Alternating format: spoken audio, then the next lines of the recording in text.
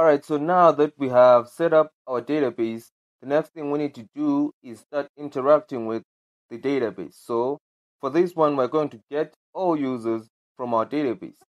So first things first, of course, we need to import our package. So that was MySql to connector. Alright, Control S to save. Now let's go down here. We're going to use the same get function we used on Mongo to get our SQL database users. Alright, so let's copy this function. Next thing you want to do is, of course, comment this out, and I'll say this again. This is for my SQL users. If you are a Mongo user, skip this tutorial. Alright, you do not need to be commenting out anything. So for my SQL, next thing we want to do is, of course, remove everything Mongo related. So remove all of this.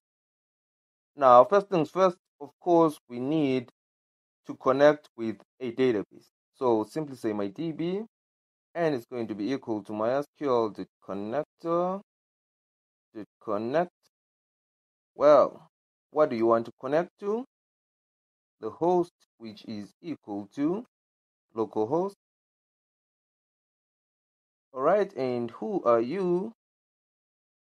This would be root. Of course, here you pass in whatever username you created when you installed MySQL. Alright, root, what is your password? My password is, which one am I using? Alright, so for this one, my password would be hash 537. Alright, now with your password, what database do you want to connect to? Well, we want to connect to our POS database. Control S to save. Go down here now, and the next thing we need to do is this.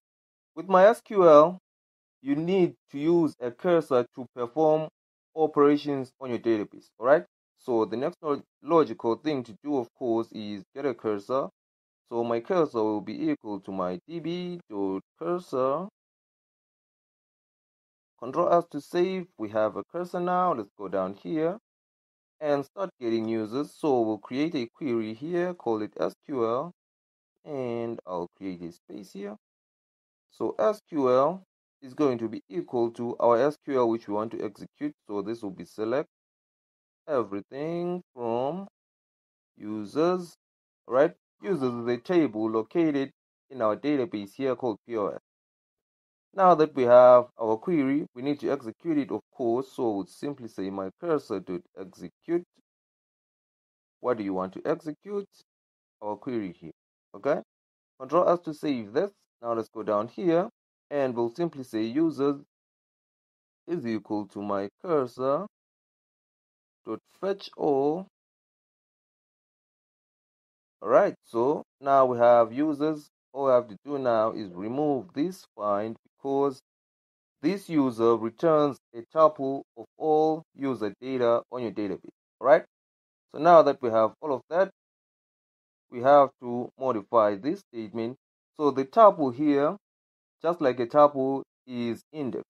Alright, and since it's indexed, the first item on our table is ID. So ID is at 0.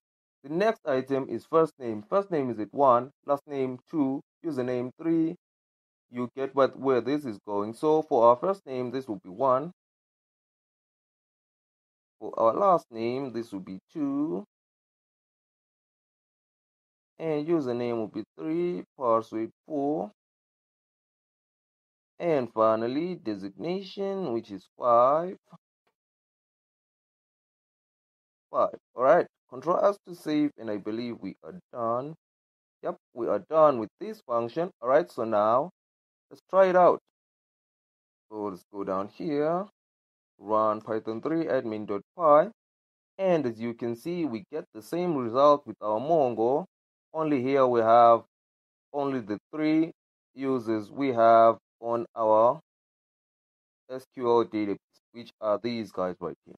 Alright, so I would say, oops, let's cancel that one. That is done. We're going to stop here for this one. Any questions, leave them in the questions section. Otherwise, guys, thanks for watching. Thanks for the subscriptions. Share if you like this one, like if you do. I'll see you in the next.